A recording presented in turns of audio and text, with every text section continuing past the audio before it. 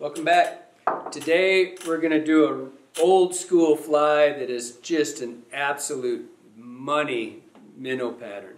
This is called a Thunder Creek. This fly is kind of popularized by a guy in Wisconsin, Keith Fulsher, I think that's how you say it. I think it was originally a Carrie Stevens pattern, a saltwater pattern back in the 30s, but I started tying these when I was a kid in the 70s. I'm going to do a modified version of it today, kind of a synthetic style, but I'm going to show you how to do both of them. But this is it's a fishy fly, and it's super simple to tie. It's got very basic materials to it. Going to tie it on a 70-50 ring eye. And I always did tie this on a ring eye because of the way that the head's shaped. It's just a lot easier than using a down eye. So it's going to have a ring eye hook, and like I said, it's super basic. In the day when we did them, we did everything on a bucktail. So there was no wrong side. Basically, when I first started doing them, we did basically all dace patterns. So it was white, brown, black, or white, black, brown. And so we'd pull all of it out of this thing because I didn't have money to buy a bunch of tails, but so we could get everything out of it. I'm going to do the modified. So, but anyway, it's going to be the hook's a 70-50 mylar body, extra large. What I'm using because it builds faster. And then we're going to use angel hair for the actual top wing.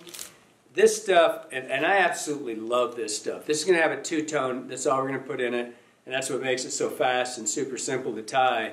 But the thing I like about this, about the angel hair, it's a consistency, but man, it just comes in like a bajillion colors, and it's just fun to tie with this thing. I mean, this one's got I've got the polar ice and the olive brown on this one, but you could do like a stripe with making little minnow patterns, right? Or like when you start getting into your like out here, we got a ton of whitefish, and your juvenile whitefish has got a really bright belly. It's kind of a whitey silver, and then it's got a hue of purple down it, right? And then it's kind of a darker gray band.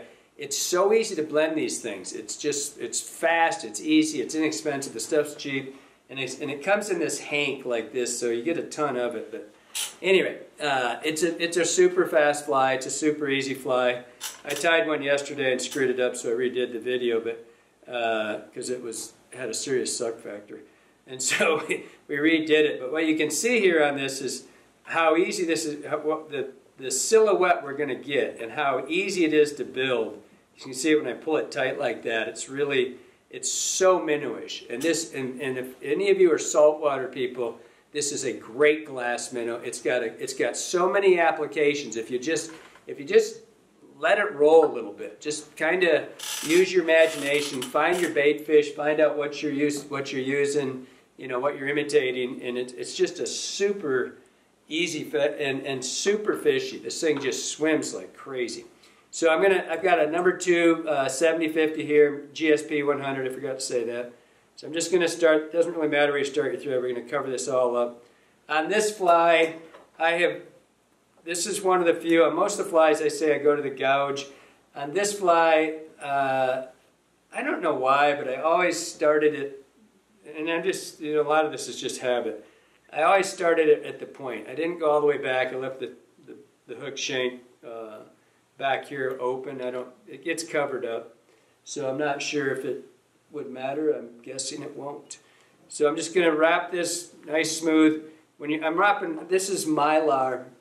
And it's, with mylar, you've got a gold side and a silver side. So when you tie it in, have the gold facing you, so that, and when you tip it over, you'll crease it and have silver is what I'm going for. If you're going to tie something that's, whatever color, this is just what I've always used. Just making a nice clean thread wrap here, right to the eye. And flip that over. Get one good I like to do that, and you can watch it. You can actually see it stretch. I stretch that first one so it's nice and tight, and then just kind of haul through it right to the eye. And get right to the eye, and everything, that's really critical on this fly. You have to get, everything's going to be tied in right at that eye. Don't worry about, you're going to go back over this. Ooh. First time in history I broke my thread. Third time if you're keeping for this year. That's, must have had a sharp spot in that hook. So now we're going to tie in, and this is, we're going to do two, I've got one ready to go on the other side there. We're going to do this with hair. And we're going to have hair, and then we're going to have hair, and then we're going to have our synthetic and our synthetic. And the thing about this fly is it's just, you have to, when you look at it, the last thing you see, the top of your fly, no matter what it is, and if you're going to do it all hair, the last thing you see, it has to be the first thing you put on. So you have to tie it backwards because we're going to fold this stuff over. And so I had a little bucktail here. I was tying one before we started. So I'm going to go in here, and you just kind of, this is just what you want to see. How long, I'm just going to use as much bucktail as I've got. The longest hair I had is right here. So I'm going to come in here. Don't worry about, just cutting these ends off right now. Just go ahead and get it here. You can turn it upside down if you want and tie it in. Give yourself 1, 2 turns. Okay, you can see what I've got here. And you just have to kind of decide how long you want the head. So I'm going to end up right about here. But before you go forward here, and this is what makes a really clean fly with this thing, make sure that this is nice and flared out evenly right here, because we're going to fold it over. So if you've got a big clump on one side and you go to fold it over and it's empty on the other side, it just looks like crap. So just come in here and now just make nice, clean, progressive wraps coming back, and just come back here. And again, this is completely up to you how far you want that. Just let it taper back. Just trim the excess here. And now before you move on, I'm going to point that so you can see it. I want to see this nice and smooth right here, right? There's just, it's nicely rolled all the way around the hook. So you look at it from this side, you can see. Now just come right back up, go right to the eye. And that's what I was saying, is that if you go back to the eye every time. Because if you don't, when you go to fold this over, there's going to have like a big shank sticking out the front and look like not so good. So, because we're doing, like I said, back to that, we're going to do it, this is a 3-tone fly. I'm going to have bucktail, I'm going to have synthetic and synthetic. The top one is this olive brown angel hair. And I want this one we want long, because you don't want to fight this. And so I'm going to take, and you can always trim, unlike hair, you can trim this synthetic stuff and you leave it long. Just waste a little bit on this one in particular. And you'll see what I mean when I tie this in. But I want it to be longer than the hair itself, because it's easier for me to get it out of the way when I try to wrap it and get a nice clean finish to it. So I'll come in here, and the same thing holds true here. And by the way, I like to wet that stuff just to keep it, when you do that, it keeps it from getting entwined in the hairs. It's almost impossible not to get 1 or 2 stuck in these things, because there's going to be a bunch of them hanging out here. But you can see how much longer it is than the actual bucktail, right? And so if you get it damp and it gets in there, it doesn't get hung up as we tie it in. So just keep this one kind of tight on the top and kind of in a clump, because it's just going to be the highlighter. It's not going to, we're not going to spread this out as much as the other ones. So just same thing. Get out of the way. Come back here. Just trim that off. Just see an ardent hair here or there. So make sure that the key to this one, though, is that you keep that longer so it doesn't get hung up in there. So now I'm going to take, and I don't really have a ratio for this, but I would say it's probably twice as thick as the one I just put on. Maybe even a little bit bigger. And so this one's going to be, each time we do this, I'm going to start measuring now. And so I'm going to come in here, and by measuring, I'm going to take this hair, and I want it to be slightly longer than the first bucktail I put on, because I want it to taper up from the bottom towards the longest hair. And again, you get to trim this. This isn't like if you're using regular bucktail. There's no trim in it because it looks like you want the points. It looks bad if you do. But this one you get to trim. So you're just getting a basic idea. Come in here. So it's a little bit longer than that. I'm going to trim those really crazy ones because, again, especially with these synthetics, if you leave them and they're really long and they get entwined in this other one, and I keep that moist always so it doesn't get hung up. And it just stops from that stuff getting hung in itself. So now I can come in here, I know where it's at, I just cut it from the bottom. Don't let that, you'll get a full second wing out of this stuff because that's a really long hang, so you can get a full second wing. So just trim it clean right there. Whoops, didn't get back here. And make sure that's nice and tight. I'm going to come in here, and now I'm going to do the same thing I did with the bucktail. I'm going to make sure that this lays nice and flat. I want you to see something. I'll make sure that we get a good close-up of this.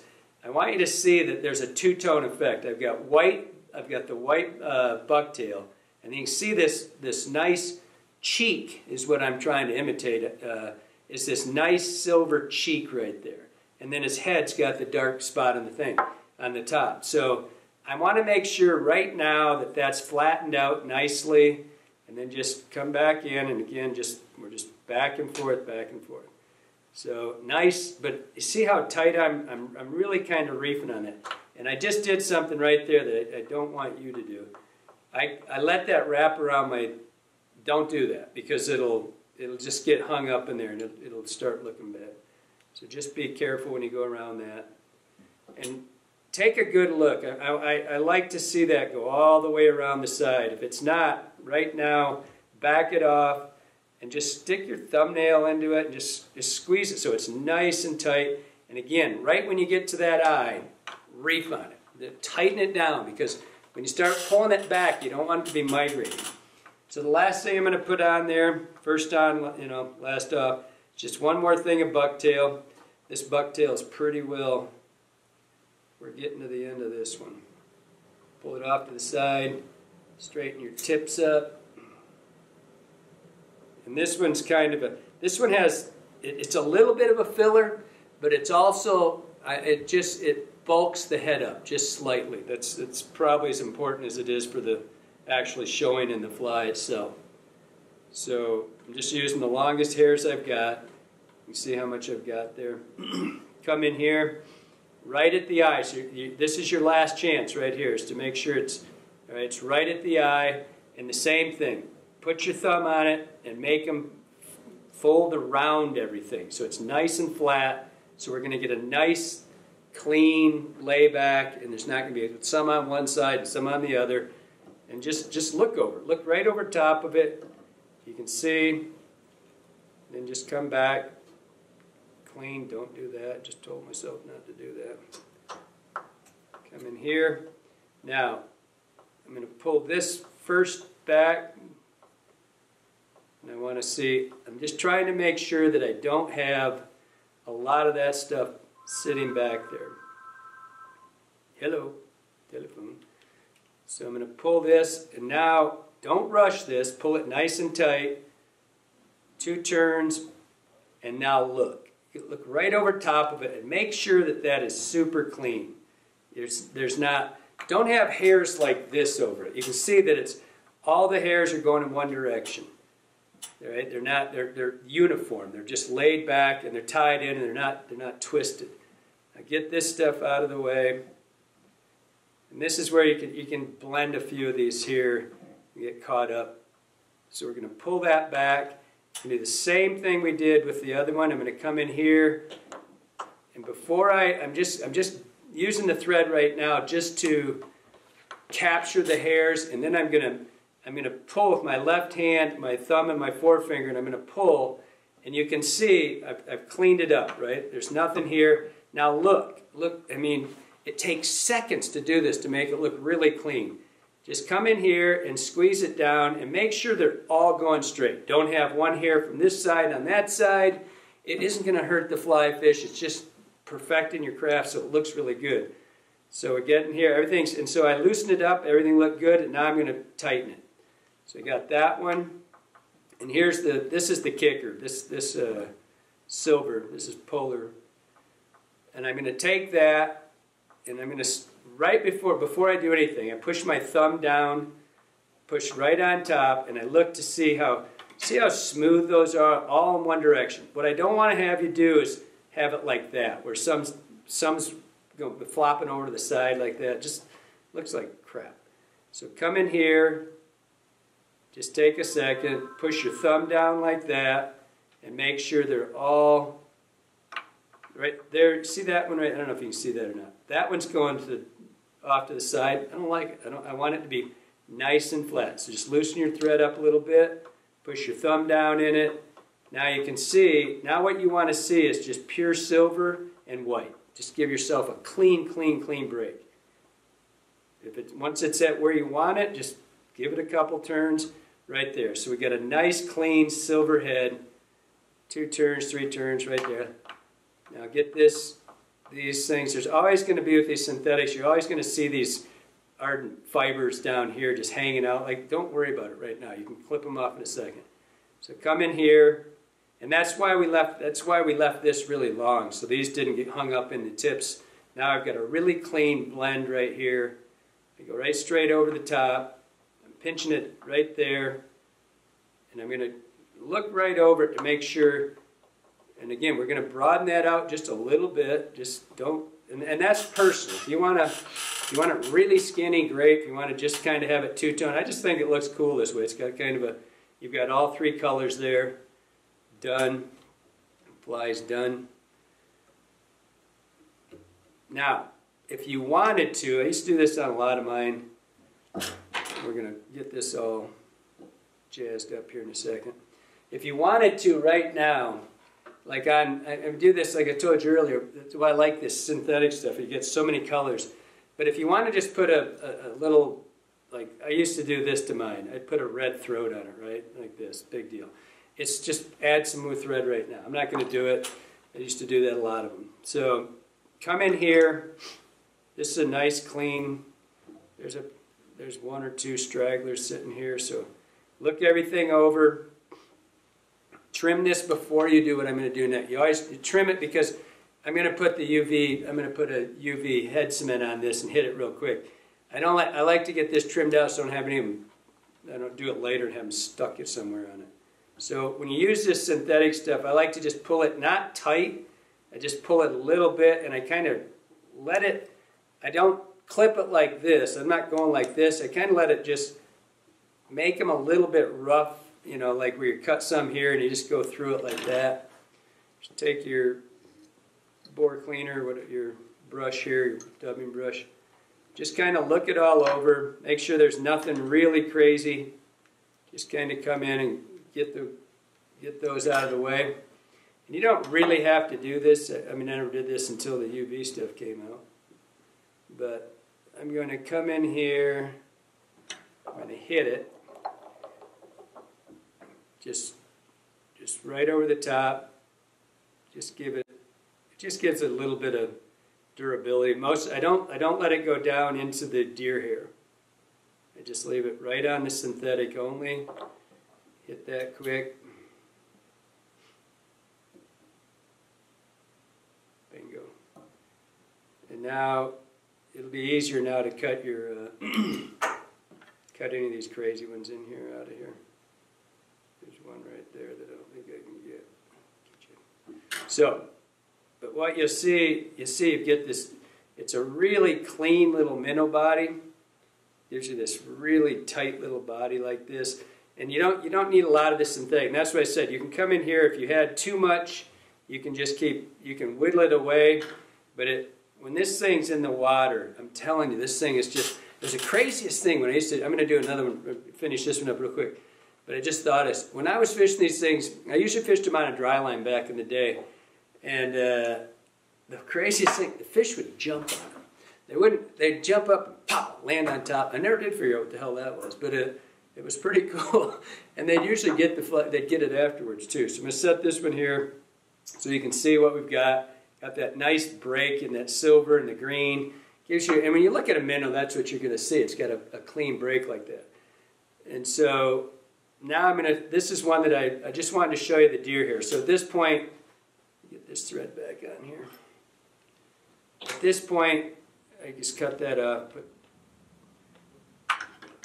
And so this would be traditional style with all deer hair. And so what I've got, I tied in the tan, which is, I had these three colors right here. So I had the tan for the black-nosed dace. Actually, this is a little tanner than I used to use.